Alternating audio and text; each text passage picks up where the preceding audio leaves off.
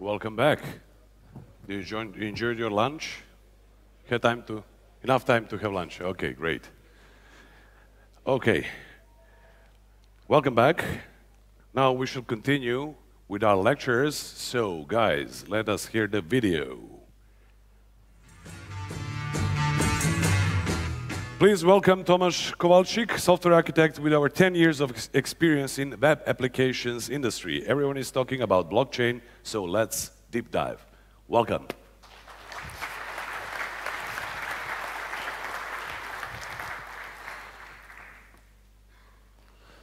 Hi, everyone. Thank you for coming to my talk. Thanks for your interest in blockchain. The blockchain is a solution that was popularized by cryptocurrencies. But in this talk, I want to tell you that it doesn't need to be so, because it is, as any technical solution, can be used in virtually all kinds of projects. And whether you are building something called for e-commerce, something logistic-based, fintech, or even a cryptocurrency, the blockchain can help you solve your own problems. So it's like any technical solution can help you in a good way, can help you in a wrong way, and especially in the case of blockchain, you really need to triple check whether you need that solution, because it's a little bit harder to implement than the usual solutions, but still, if you have that use case, it's simply indispensable. My name is Tomasz Kowalczyk. I came here from Poland, from Warsaw, in a lovely 2-hour flight. The landscapes were really marvelous. I'm interested in virtually all kinds of hard technological solutions. I mean, especially those that involve very, let's say, sophisticated technical decisions. And in case of blockchain, this technology involves very big amounts of maths, of cryptography. So I'm naturally attracted to it. Right now, I'm working as a software architect at the company called Gog.com. You may have heard about GOG because it is a shop with DRM-free games, but we are a part of a bigger company called CD Projekt, which created the game The Witcher, and we provide all kinds of technological solutions for the infrastructure of them, for them. And my job as a software architect is to guide the software approaches in the whole company, provide solutions, provide designs, and so on. So before we will delve into the vast world of blockchain, let's talk about some definitions, because probably all of you have heard the word blockchain, but probably we could get at least a few definitions of what blockchain is. So for me, and during this talk, I will be taking this definition. The blockchain is basically a database, because blockchain for me is not the network, is not the application, is not something else, it's just the data. It's just the technical solution for a certain data storage that provides certain properties and traits, and those traits may or may not be useful to you. And of course, blockchain doesn't get its name out of nowhere. It is a chain of blocks. And before you will laugh at this slide, it is really the only structural constraint of how this technology works. So basically, the only structural constraint that you need to have a blockchain is that the new block needs to reference the previous one. So in the case of usual implementations, this is usually achieved using hashes of the previous blocks. And if you can come with some other solution, if the principle stands, if you have a chain of blocks by referencing each new one with the identifier or some other information from the previous one, you have a blockchain. And of course, blocks contain data. But as I said, blockchain is a database. So if you think about the word database, you probably think about MySQL or some other relational database. You probably think about some document databases, MongoDB, maybe some column stores or something like that. Usually, you think about a solution that has a certain structure. So in case of relational databases, you probably have something like schemas, rows, tables, and so on. But in blockchain, this is a little different, because you have none of that. Blockchain is a data structure that you design on your own to solve your own problem. So blockchain for cryptocurrency will look totally different from blockchain for e-commerce, which will in turn look totally different from blockchain, let's say, for transport or some logistics. Yeah, You design this structure so that you benefit from it, not that it is required to, for example, store something like you always need to have transactions, like in the case of cryptocurrency. Yeah? You don't need to have that. If you solve e-commerce, you can have orders, you can have statuses, you can have status changes and so on. Yeah? You design the blockchain for your own purpose. And of course, the most important and the most popular application of blockchain are of course cryptocurrencies. Yeah? But we're not here to talk about the trading of cryptocurrencies. We're not here to talk about how to design one. We're here to talk about so-called general purpose blockchain. So how blockchain as a technical solution, as a set of algorithms, as a set of design constraints, design guidelines, can help you solve your own problems in your own company. So now that we know what is the definition of blockchain, what are we going to talk about, let's talk about why would you use it in the first place. Because blockchain has a certain set of properties that makes it useful for various applications. And first property is, of course, immutability. It is the most basic property because all others derive from it. All others need immutability to simply exist in this solution. What I mean by immutability, once you form a block and put it in the chain, the data in the block cannot change. I mean, it must not change. Because if you change it, then basically you have mutable state, and you aren't able to preserve any other property of the blockchain. So once you put the data inside the chain, that data doesn't change. But if I have told you just a minute previously that blockchain is a database, and you can't change the data once you put it inside, you will say, what's wrong with the database? Yeah, we need to mutate data. But the answer is, you don't mutate the data, you don't change it, you append it. If you have a blockchain storing, let's say, e-commerce transactions, then you have something, for example, in one block can have information about creating an order. Someone created an order, and you put it in your blockchain, basically defining that certain user has ordered certain items, and you have it confined in your block. But then if you want to, for example, let's say, pay it, if you want to send it, if you want to cancel it, you need to reference the information from the previous block, the ID of that order, and then you need to put an information about operation that will be stored inside the block. So you get all of the atomic operations that happen in your domain stored in a secure way. Which brings us to the next property of traceability. I don't know if you have built ever a system that needs something like auditing system or some internal like logging system. Basically, if you have immutable database which is append only and stores all of the atomic operations inside of it, then you get all of the traceability for free by design, because you have all of the information needed to reconstruct the state of the chain inside the chain. You don't need any external state. You don't need any database and the API call. Basically, you don't even want to do that because you want to have a central state in which all of the information is simply deemed integral. And of course, with all the data, you don't store only the data itself. You also store the information that is able to verify it. And it is usually achieved by storing the hashes of the data alongside it. And then you use also cryptography to provide signatures so that you can prove both the authenticity and the integrity of the data. Yeah? Integrity by hashes and authenticity by signatures. So you get a data store that can be verified and independently of wherever the data came from.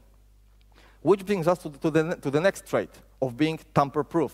If you have signatures, if you have hashes, if you have all those cryptographic countermeasures against tampering with the data, then basically you have a tamper-proof data store for which you have a cryptographic guarantee, not just that, I don't know, something is on secure server, something is on an encrypted disk. You get baked security and verifiability inside. You have a tamper-proof data store. And all those traits brings us to one of the biggest benefits, the data integrity. Because blockchain as a technical solution is first and foremost designed to preserve the data integrity. Not performance, not scalability, not any other trait, but data integrity. Performance can be achieved, but it is not a core goal. The core goal is to preserve the data integrity at all costs. And of course, given that the data is integral and contains all of the information inside that is able to verify it, you also get a benefit of reproducibility. Because whenever you will run your software based on blockchain with the same blockchain on different machine, you have a guarantee that you will arrive at the same state that at any other machine, totally independently of your own, simply achieved. Because you get all of the information inside the blockchain, and the application will recreate it in exactly the same way. This is basically for achieving a trade where you, like in the cryptocurrencies, yeah. If you send me 2 bitcoins, and for example, let's say that I have already 5, then everyone independently all over the world will achieve at the conclusion that I have 7 bitcoins. If I then send, for example, to some of you 5 bitcoins, then independently the whole world will converge on the definition that I have 2 because I have spent 5, and some of you have x plus 5. And it is totally independently on any other external circumstances, which makes the blockchain perfectly suitable for building a decentralized applications. Because if you can arrive without any external factors at the same conclusion, then you can simply publish the state and let the whole network converge to a same set of conclusions, yeah? Whether the old order was filled, whether some tokens were sent, whether some other thing in your domain has happened, yeah? In the same way. And this brings us to the biggest benefit of the blockchain, and the first and foremost that you need to take into account when you are considering blockchain for your own solution. The blockchain effectively removes trust from the system. You don't need to have trust in any government. You don't need to have a trust in any other company, CTO, CEO, company, any other external third party, yeah? You have some kind of trust in the cryptography, in the mathematics behind it, in the design of the system, but there is no external third-party factor that can in any way invalidate that claims if they are baked in the protocol of the blockchain. So you effectively remove trust from your system. So now that we know what are the traits of the blockchain and what is it, let's talk a little about when it is used. So what the actual applications exist in the world. And the problem is that the blockchain is used simply everywhere. Because not only cryptocurrencies, there are many examples, such as voting, medical records, cloud storage, financial transactions. I don't want to delve into each of these examples alone because we don't have time for that. But really, if you close your eyes and think about any industry and about any problem that can be solved with blockchain, someone is doing that with blockchain over the world, yeah? I'm not talking only about Silicon Valley, I'm talking about the whole world, yeah? Really, people are trying. And of course, there is a hype for blockchain. There are many people who do X, but with blockchain kind of stuff. And of course, I don't deny that. There is many kinds of wrong things inside the blockchain industry, let's call it that. But right now, many of the ICOs, many of the projects are failing, and we are finally in a, let's say, normalization process. That means that we are finally in the process of actually thinking and having a real conversation of which of these use cases are valid and which of these use cases actually make sense to use with blockchain. Because there are many, but the problem is that it is still an early research. It is still an early a topic. So many people are trying, many people are failing. But if someone is succeeding, then he is succeeding for really good benefit. And of course, there are many other things like smart contracts in e-commerce, digital identity, loyalty programs, regulatory reporting. Yeah. There are really many use cases in which blockchain really shines. The question is, how do we integrate the blockchain with the real world, and how do we convince people to actually use that in real world applications? And of course, cryptocurrencies. Yeah, I can't miss that. I can't talk about this. So cryptocurrencies, there are really many of them. This is a website called Coin360, which tracks the prices of various cryptocurrencies. Yeah, and as you see here, each of the rectangles represents a single tradable cryptocurrency. So imagine how many more of them are in development, how many more of them are in the process of just getting a foot in the real world. Yeah, there are really many of them, and they are not only the money. They are also a project which have a specific vision, which has specific idea of how to solve some real-world problems efficiently. So now that we have covered what blockchain is, what properties it have, and when it is used, let's delve finally into the meat of this talk. So what do you need to consider? What are the technical properties? What are the technical solutions that you need to understand?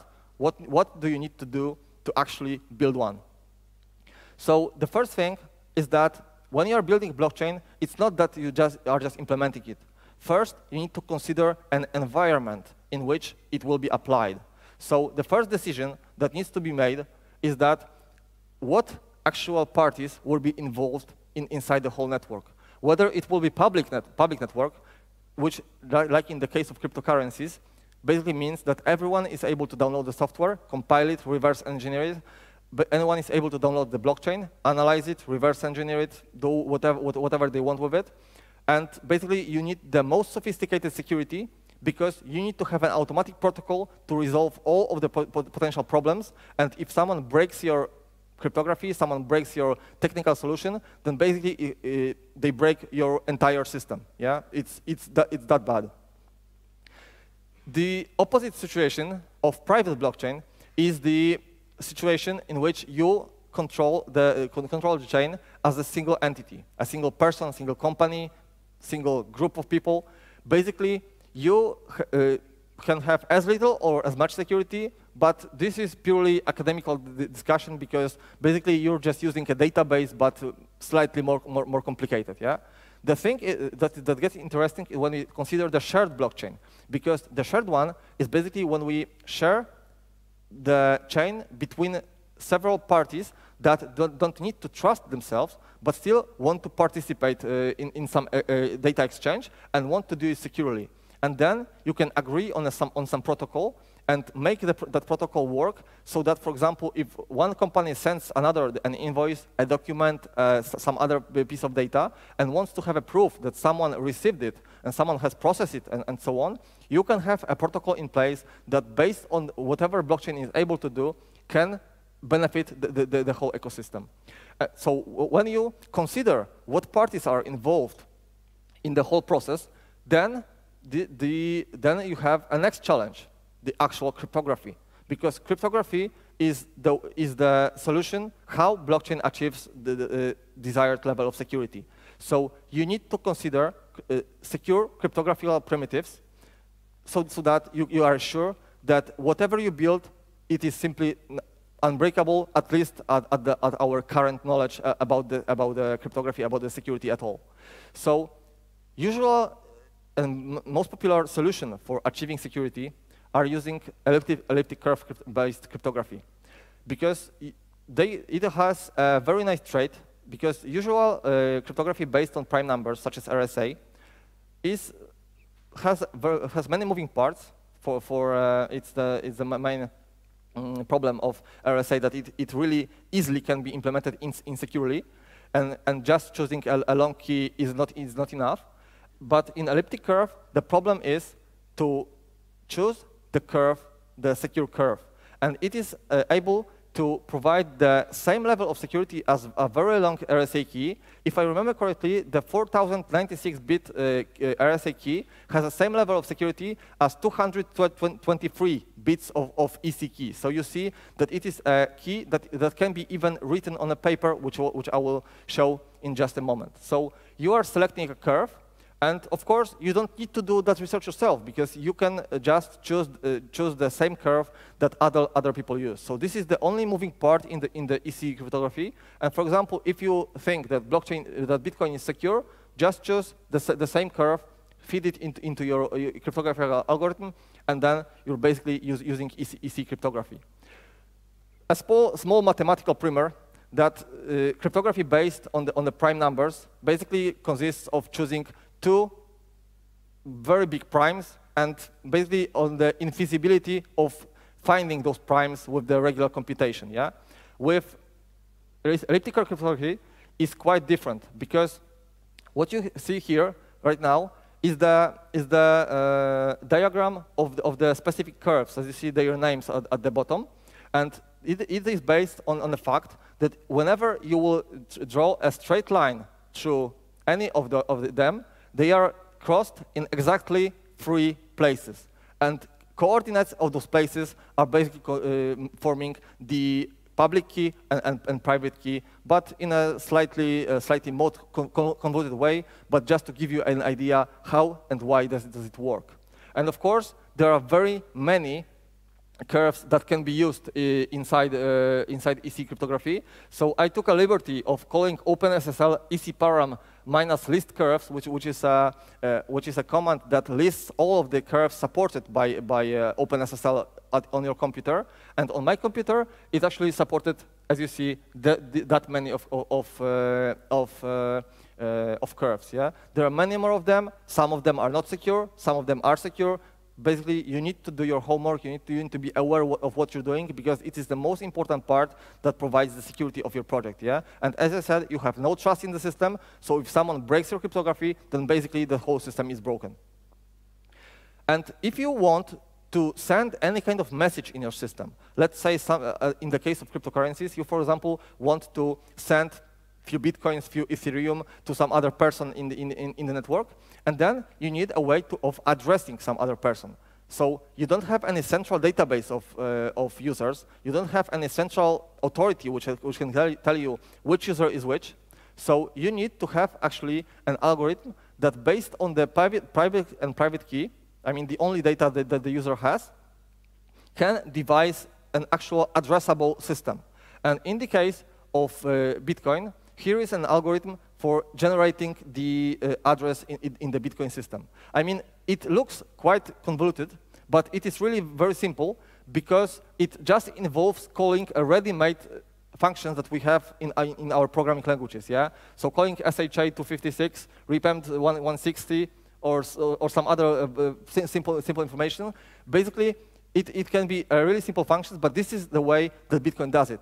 And a simple example that, given this private key, this is a EC private key, and this public key, after applying those computations, you have the result which is called the Bitcoin address. And this is actually something that people are writing down on the papers. And I think that you have heard about it. I mean, they're just writing down the addresses on the papers and even memorizing them, because this is way easier to memorize or write down than this or some other value in this matter. Of course, when you have the security cryptography and you have the addressing system, then you also need the hash algorithm to provide the integrity. Because with cryptography, with the elliptical cryptography, you provide the authenticity, but you still need an algorithm to provide the integrity. And here you have an algorithm that is used by Bitcoin. It double hashes with SHA-256 the header of the block. And this is the information that is an identifier of each block in the system. So the Bitcoin block header looks like this. You have a block version, which is 4 bytes. You have 32 bytes of the previous block hash. So as I said, the reference to the previous block. And 32 bytes for the hash of the actual contents of that block. 4 bytes for timestamp, 4 bytes for difficulty, or 4 bytes for nonce. And the actual example of such block looks like this. So here you have a Genesis blockchain, Bitcoin Genesis block hash, which looks like this. And then you have a version, which is 1. You have a previous block, which looks like this, all zeros. Basically, you have also the hash of the contents of the block. You have the timestamp at which it was generated. Difficulty started with 1, and nonce is an incremental value just needed to achieve the hash with a required amount of zeros at the beginning. But we will cover that in a moment. So this is an example of a block from the 8th of December from last year. I mean, the time at which I generated I created this slide. So as you see, there are many more zeros because that's the difficulty. And you see that version is still 1. The previous block is not 0. It actually references something that was previous. You have a root hash. You have a timestamp. You see that difficulty went out of the roof. And then you have a nonce, which is incremented to generate the hash with enough amount of zeros. Another thing that needs to be considered is how to effectively and with a good performance check whether some information is inside block. Because if you download the blockchain to your computer, then you need to, from the Genesis block, you need to recreate all that state up to the latest block that you have in chain. Yeah. So how do you, in case, for example, Bitcoin, check that the block contains the only thing that you need, so whether you spend some Bitcoins or you have received some Bitcoins. So Merkle tree, also called as a binary hash tree, is a data structure that is able to quickly answer that question for you. The example looks like this. You have four pieces of information, A, B, C, and D. You hash them and have HA, HB, HC, and HD, and then you can form a binary hash tree by hashing each pair of them and up to the root applying the same information and living with the binary hash tree. But the most important part is the property called Merkle path. Because if you have information about R, AHB, and HB, so these three pieces of information, then the binary hash tree can very quickly tell you whether the information that you require is stored inside that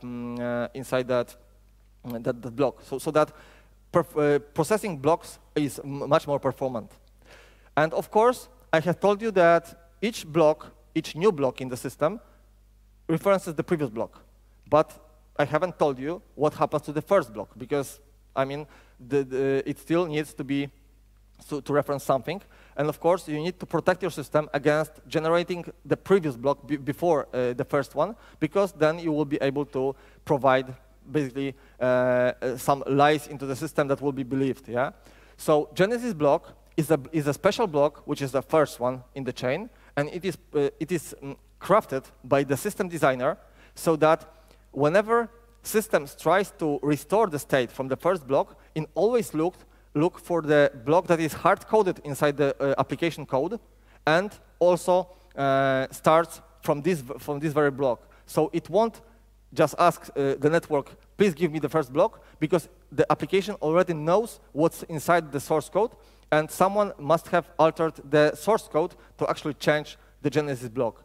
And it is used not only to solve a technical problem of the blocks before Genesis, but as you see here, this is a Bitcoin Genesis block. You see that not only technical solution, but also the political message of the whole blockchain system. The Times header from 3rd of January of 2009, the first day that the block was mined, Chancellor on brink of the second bailout for banks. So as you see here, both the technical solution and the political message. And I have even dug up the Times from 3rd of January 2009. As you see at the bottom, Chancellor on brink of second bailout for banks. So both the technical solution and the political message of the Bitcoin system, which aimed to steer some things in the financial domain. And also, those things that I have told you so far are only the technical algorithms, only the technical solutions that you need to employ to actually be able to implement it. Yeah. But the problem is when you publish your network, when you publish the data on the network, you need to be able to handle consensus. So handle some rejections, handle some problems that may arise because some of the network may wrongfully claim that they hold the truth, even that they don't. So Bitcoin does it in a very specific way. Let's assume that we have 3 blocks. We have the Genesis block, which is called 0, 1st, and 2. And everything is fine and dandy. Basically, we have a whole network which converges on the 3 blocks, and everything is OK.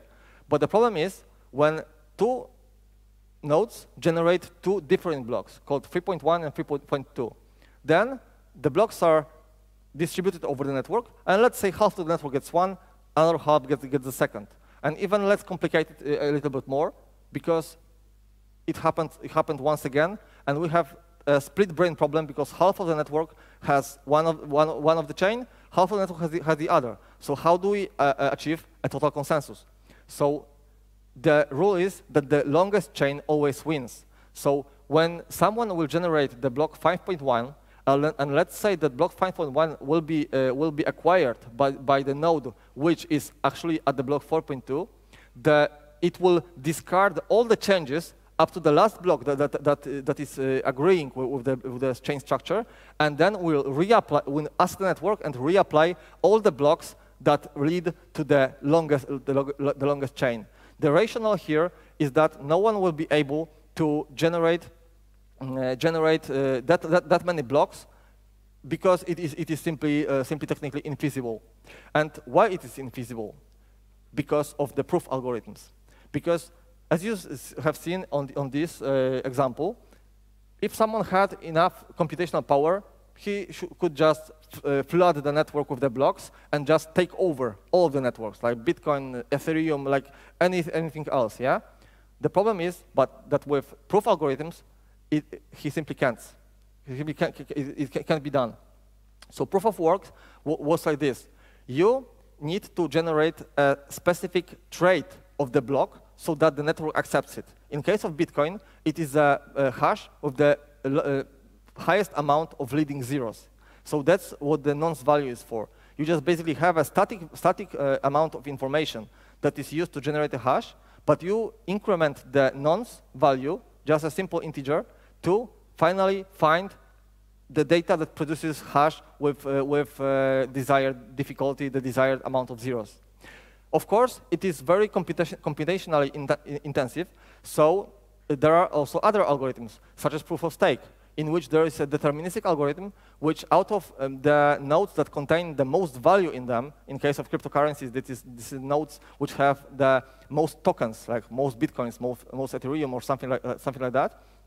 And deterministically, one of those nodes is designated to prove that this block is actually valid. The rationale is that no one who acquired that much value would invest that value to break the network, effectively losing that value. So that's the algorithm of proof of stake.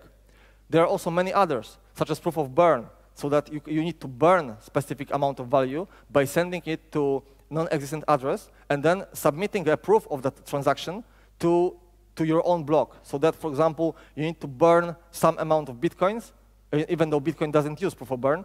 But let's say, just for an example, you need to burn certain amounts of Bitcoin to prove that the block with all those transactions simply is valid. There is also an algorithm of proof of elapsed time, proof of allocated space, proof of allocated memory. There are very many ideas that are used by some experimental projects. Those two are most popular, but I'm just showing this example to tell you that these are not only two. There are very many, and if you can come with such algorithm to protect your network, then you're totally free to do so. You can even call it proof of my own, no problem with that. Just prove that with that algorithm, you can prove that you can save your network from being flooded by adversaries. So right now, we have covered like all of the topics that we need to be aware of to create a blockchain. But I want to also talk about something more, about things that many of the cryptocurrency networks, many of the projects are using to solve some problems arising from the design of blockchain. So first of such things are smart contracts, because in Ethereum network, you can write programs that are stored alongside all the transactions that are actually run whenever something related to the account on which they are set up happens. So let's say that, for example, you want to programmatically have a loan system. You have like 1,000 tokens, and you want to pay someone else 100 each month. You can write a program that will be run on the virtual machine of each of the verifiers that will be actually able to itself push the transaction onto the network by just checking that, okay, month elapsed, so I can send you another 100. Yeah, you can have something like programmable money, and this is called smart contracts. And of course, it isn't limited to cryptocurrencies, but Ethereum is the most prominent example of it. You can really have callbacks for all this, receiving all the states that you have in your application, modifying them in the deterministic way, and actually providing a business value that that is able to be achieved by storing those programs alongside the data. There is also a Lightning Network, which is an attempt by Bitcoin Network to solve the issue of throughput, because Bitcoin Network has a very low throughput. As far as I remember, it's 3 transactions per second, so it's very slow.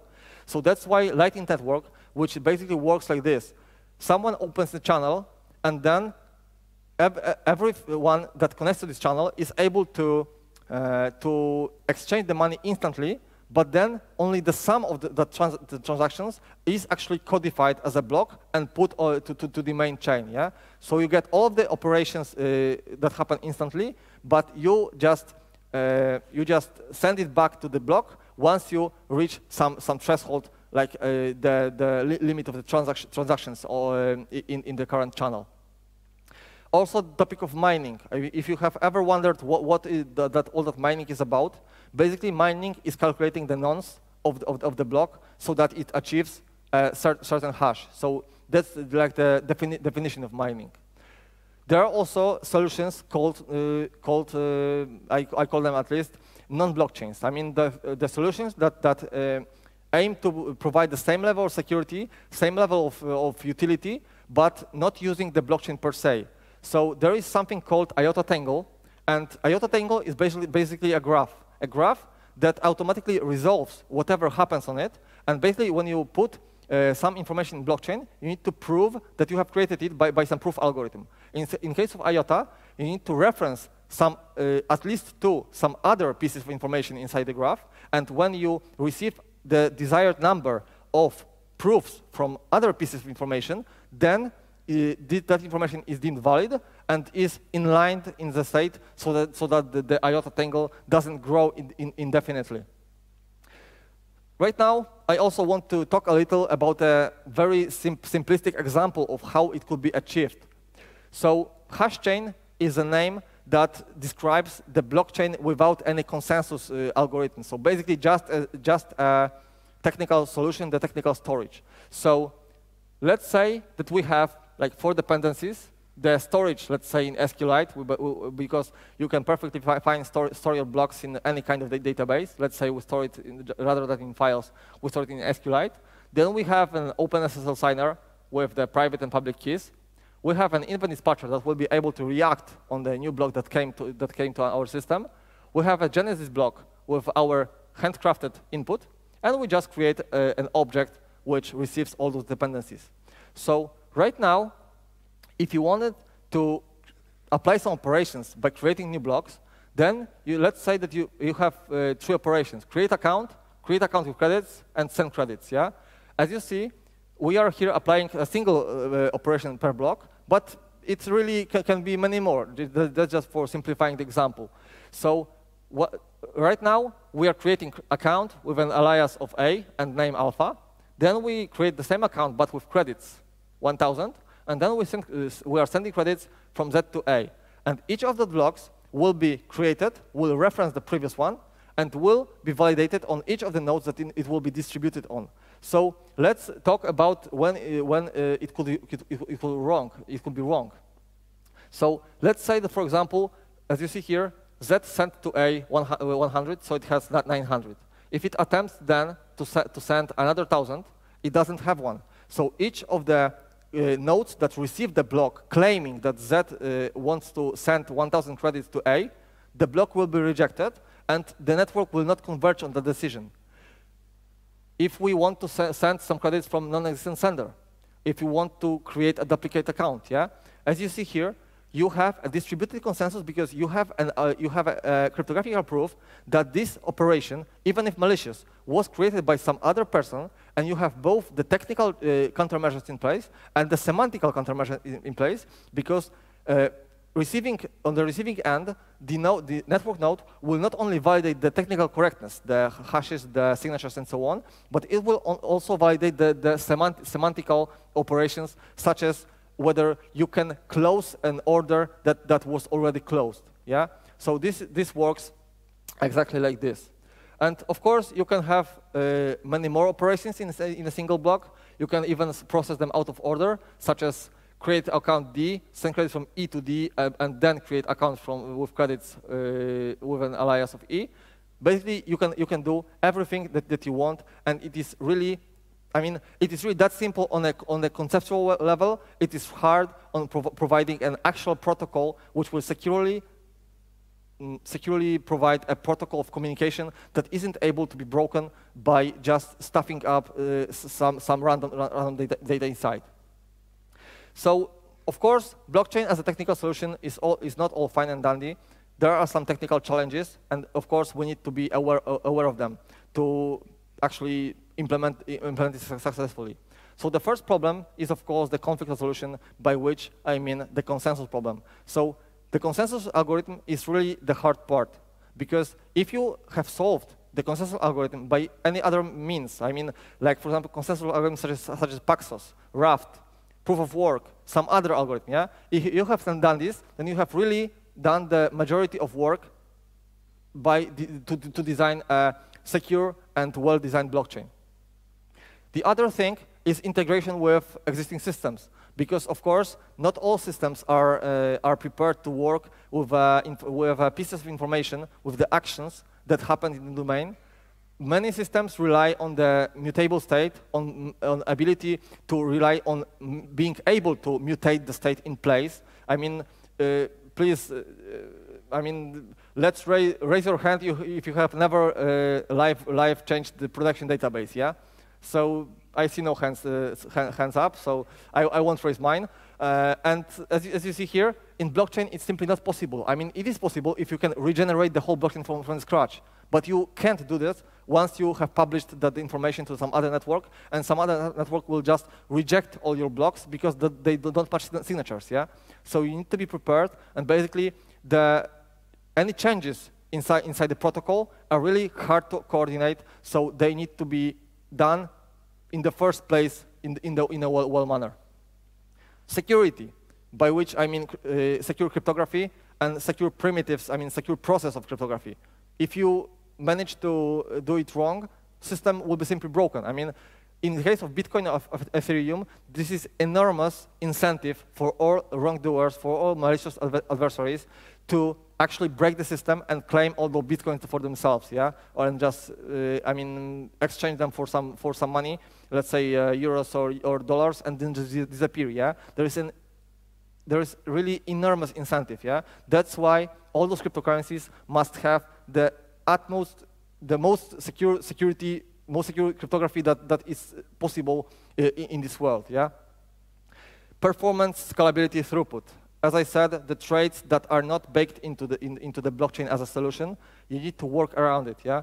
You need to have a solution that will process the blocks effectively, that will process them efficiently, so that you can achieve a bearable throughput, because if you will employ the most secure cryptography and wire everything together so that the system is unbreakable, but then you are able to process 1 block per hour, then of course it simply won't work, and the supervisors of the company that you work for probably will ask for a little change to that.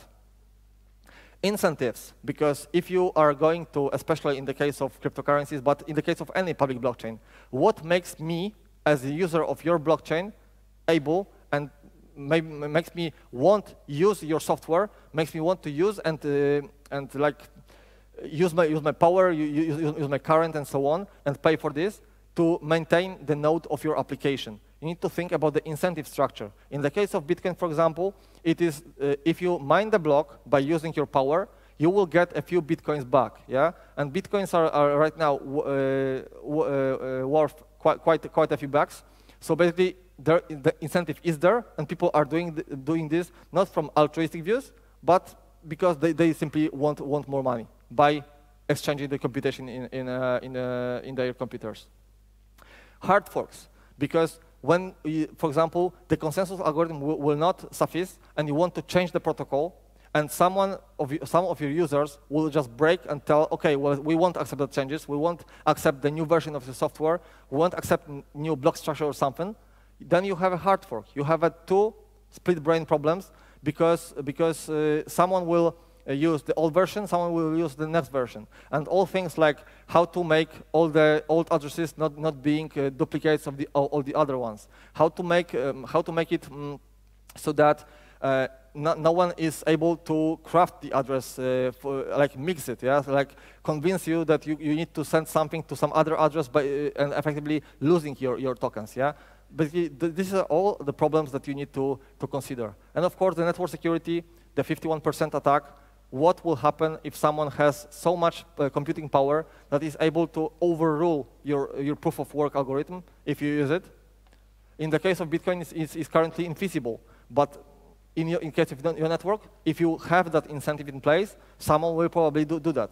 Will rent all those AWS machines and will attempt at doing that. And you need to at least think about countermeasures. How will you solve the problems?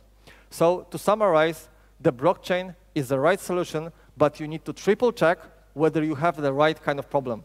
And I'm not here to propose a hype bandwagon to rewrite all your applications with blockchain tomorrow, because it is simply not feasible. That's for once, and probably 90% of your problems doesn't fit the blockchain. Basically, the question that you need to ask yourself is that, do I need a distributed consensus? If I do, then blockchain is quite a good solution. If I don't, then blockchain is probably not a good solution, but that depends, of course, on the details. I mean, if you want to have me consult your idea, I'm pretty happy to do so, but really, in like majority of the answers, I can tell you already, the answer will be no. You need some other solution, but not blockchain. Maybe in some parts of blockchain, maybe cryptography, maybe proof algorithm, maybe something else, but not blockchain, not the whole solution.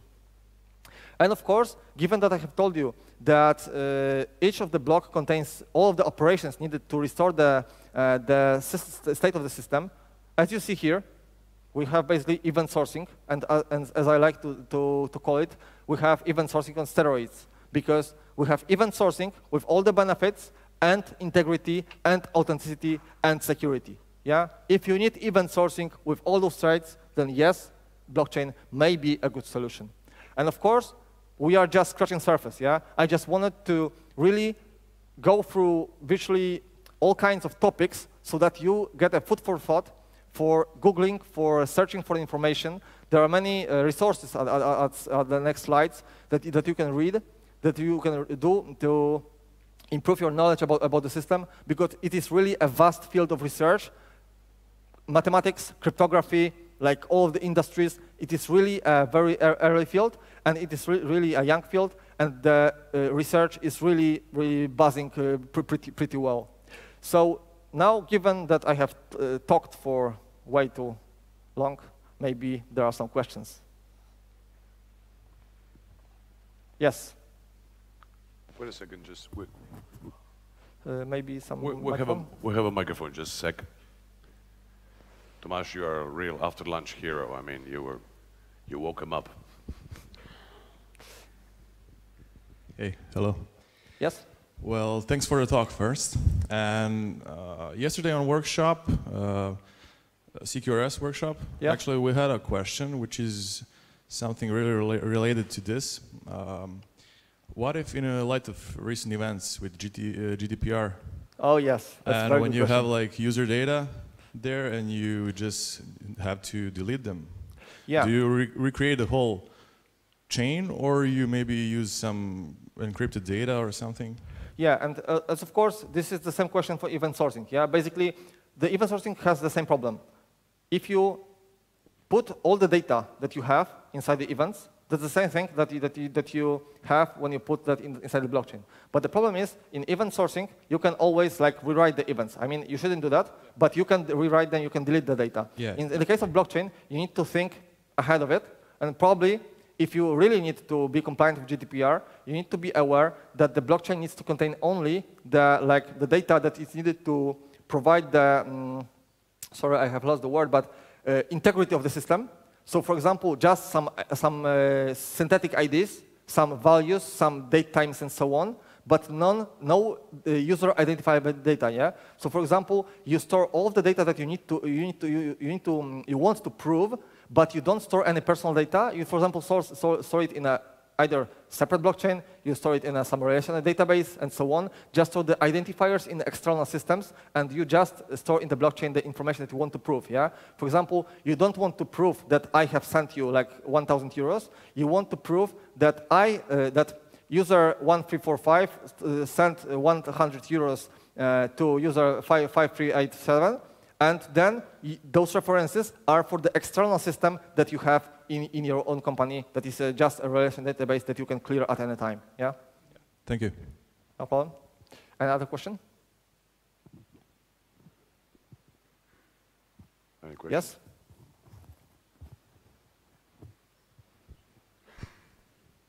Dziękuję, Tomasz, na świetnych lekcjach. Był bardzo detaliczny. Nie ma sprawy. Okay, so because immutability of the data, we have now faced the problem of collecting a lot of data that are not needed, but must be processed. So how to tackle that problem? Because we're generating new data, and that data needs to be propagated, needs to be recreated on new nodes, and that's became the bigger and bigger problem.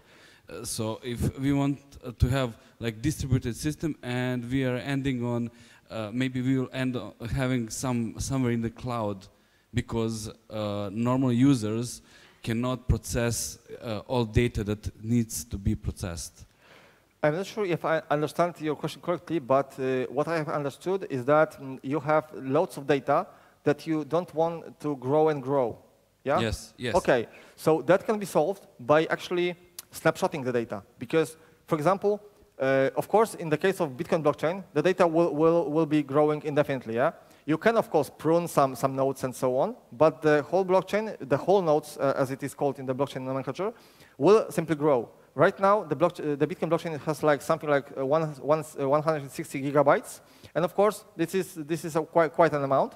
So you can have a threshold at which, if you process the data of the blocks, then you keep only the last, let's say, 100 blocks, 1,000 blocks or something, and then you just rewrite the previous blocks as the snapshots. Yeah. So you have like another blockchain with just the snapshot, with just the desired state, and then you just have information in it, the cryptographically secured, that this blockchain was generated from the base one up to this point. Yeah. So it can be done. I think that you could benefit with talking, I mean, like after the conference in the greater detail. But yes, snapshotting may be an answer. Another question. Come on, you can do it. I believe in you. Any more questions? I mean, everything is clear. If if you want, there are many resources. Slides will be, of course, published. So as you see here, there are many resources that you can use to really level up your knowledge about blockchain and everything required. And right now, thank you.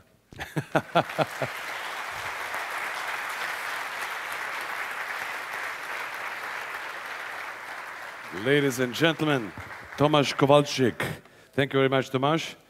Thank you. And as are you getting ready to get off the stage, I will just remind our audience that we have evaluation polls, and please take some and do give us feedback. The poll is available through the application you have installed, or you can find it on social media under hashtag PHPSRB. As far as GitHub and JetBrains are concerned, by filling in the poll, you will be able to get GitHub and JetBrains licenses. We all know you like them. Also, pay a visit to Guarana and win some interesting prizes. And if you want a drone, visit SiteGround and find out what it takes to win one. Now we'll have a short refreshments break. See you back here in 35 minutes. See you here at 4 o'clock sharp. Thank you.